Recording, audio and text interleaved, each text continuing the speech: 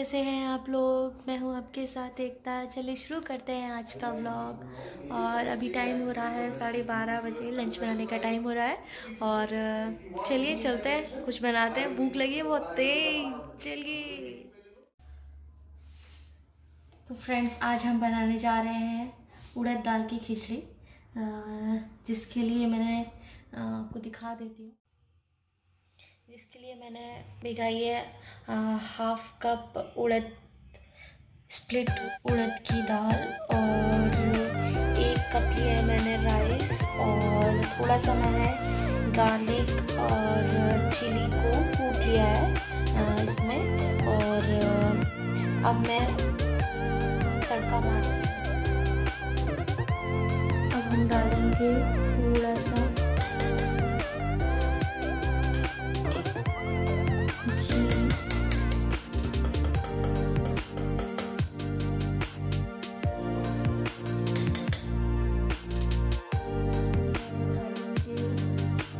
pinch of हींग, सफरीटा, and then हम लोग डालेंगे जो हमने पीसा हुआ था गार्लिक और चिली जो कुटी हुई थी, वो अब हम इसमें ऐड कर देंगे।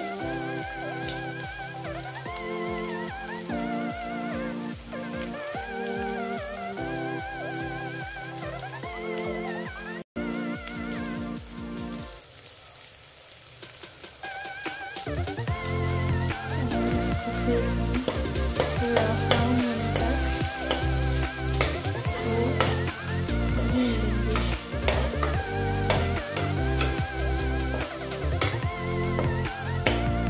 इसको हम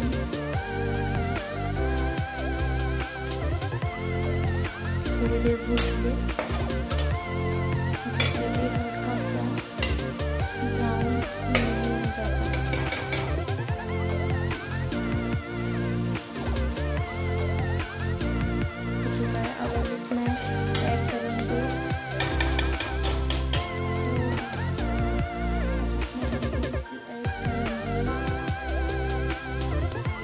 टर्मरिक और अपने टेस्ट के अकॉर्डिंग थोड़ा सा सॉल्ट। बहुत इजी है इसकी रेसिपी, कुछ ज़्यादा इसमें मसाले नहीं पड़ते हैं। बस हल्दी और सॉल्ट हम इसमें ऐड करेंगे और थोड़ा सा मिक्स कर लेते हैं।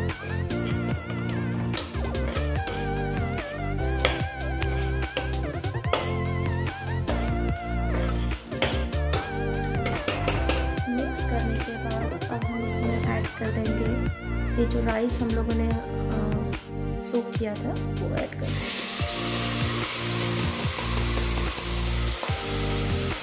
और ये जो हम लोगों ने दाल सोक की थी, वो ऐड कर देंगे।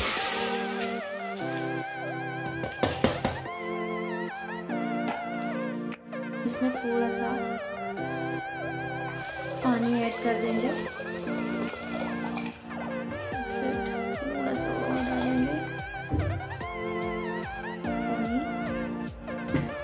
इसके बाद हम इसको आशा को कर देंगे।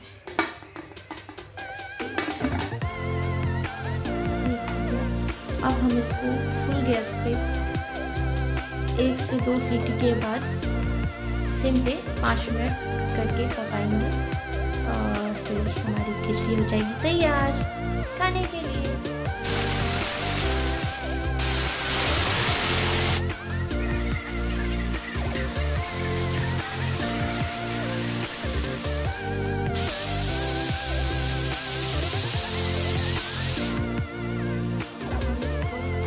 सिम पे कर देंगे। सिम पे करके अब हम इसको 5 से 10 मिनट के लिए ऐसे ही सिम पे रहने देंगे, फिर ये पक जाएगी।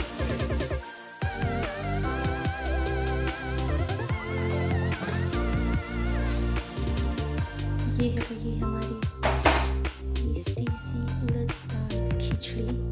चलिए अब इसको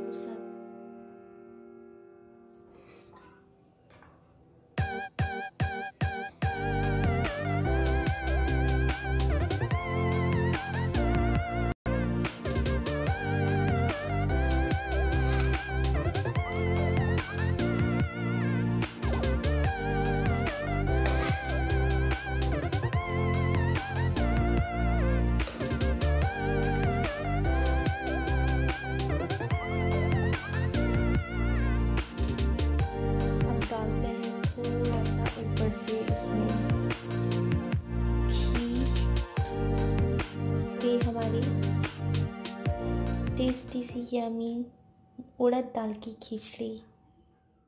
फ्रेंड्स, कैसी लगी आपको मेरी यमी खिचड़ी की रेसिपी?